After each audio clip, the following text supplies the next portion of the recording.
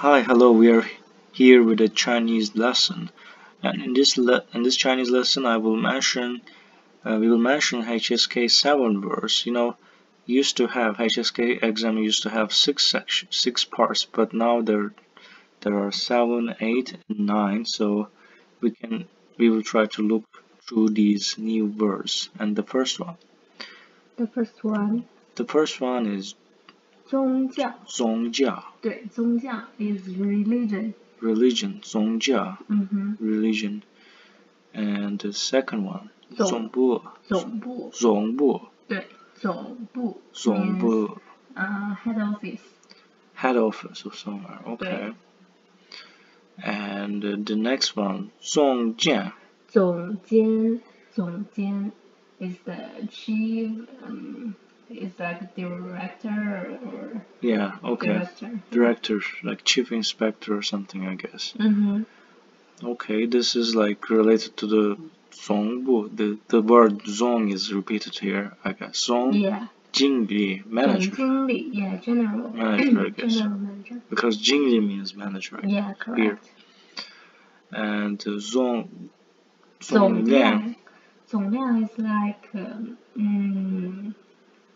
volume. Okay. Total volume. Total volume. Okay. Yeah. Like total something. Total of something. Quantity. Okay. And 走私 is smuggle something. Yeah, I know this one. And the next one 奏 is like if you say 演奏 it's like play music. Play music. 演奏play music. 租金 is the rent. Yeah, I guess. Yeah, it's very common. The money of rent. Yeah. 租 is like a food. Food. Okay. Yeah. 足以 is means enough. Yeah, sufficient. Yeah, sufficient. Yeah. And 足 increasing tone. 足 means 足 increasing tone. No. Yeah, this 足 is ethnic group, like nationality. Oh, okay, like country. Okay, great. And the last one is 足上班族. 足上班族什么意思？